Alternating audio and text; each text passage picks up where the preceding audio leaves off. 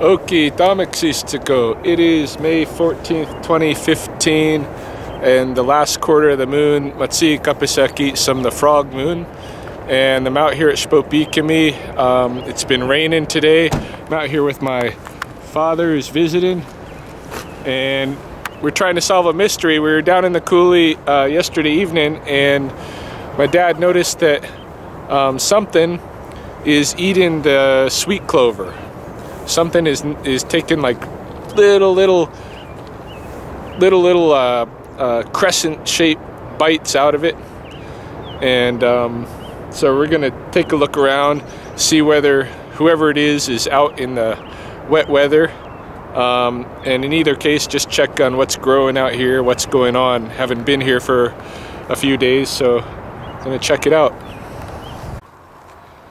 So it looks like some of the geese have been successful out on the big river island and have moved over here.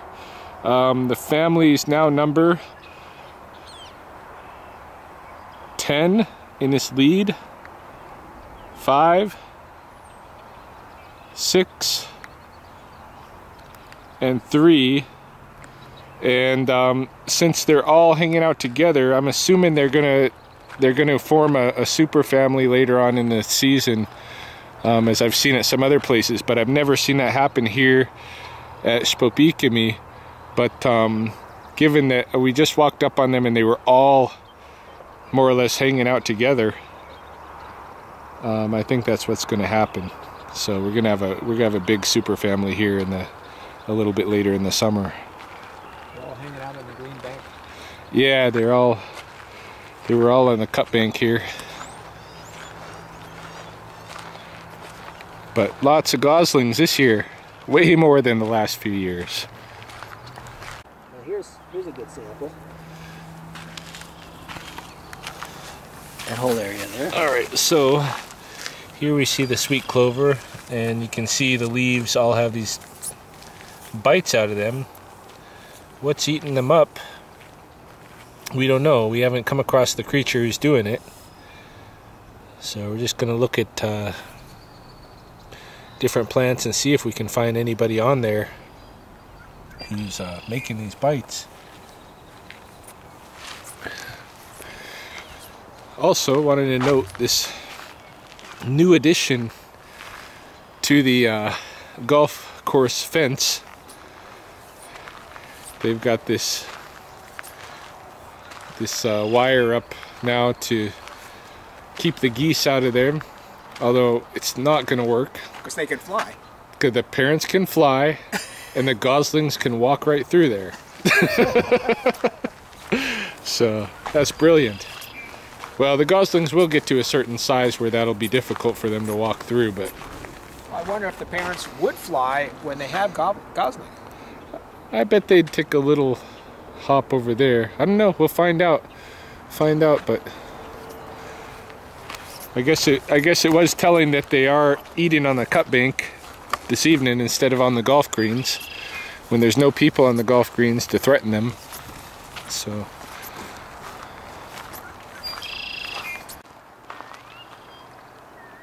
that's a new voice.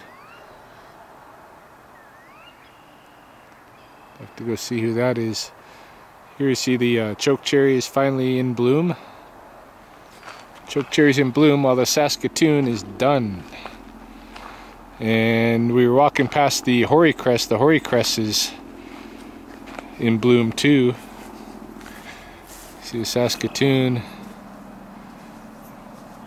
It'll start moving toward its berry phase. These ones, chokecherries, are just starting to open, but a lot of the plants are well open now. See these ones right here.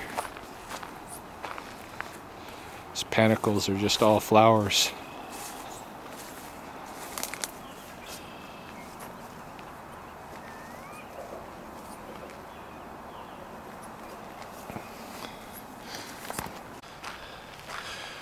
Haven't found the mystery bird that I heard yet, but I was kind of stalking up on him, calling to him.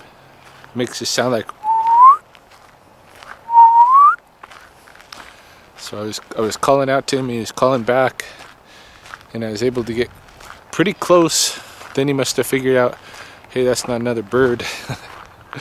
But another exciting thing, I gotta try to find what that call is. I don't recognize it. But another exciting thing is I did hear a yellow-headed blackbird just now. So there is at least one yellow-headed blackbird here at the pond. So the main mystery remains a mystery. We have not found any insects on the sweet clover or anybody else who might be eating them. We're not sure if it's insect or mammal. But I suspect either because it's been wet and cold the last night and or yesterday evening and today, we either need to come out when it's warm, check, or this is something that happens nocturnally. So no clue. But it looks like, you know, just judging by behaviors that I'm familiar with, to me it doesn't look much like a rodent, because I would think a rodent would sit there and just gnaw and gnaw, and it doesn't look like a grub to me, because I think the grub would do the same.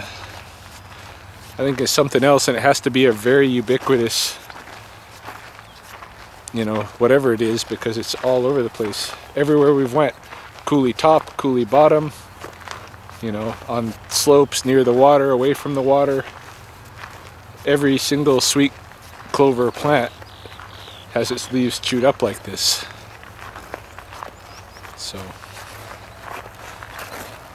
who knows? And only the sweet clover. Yeah, only the sweet clover.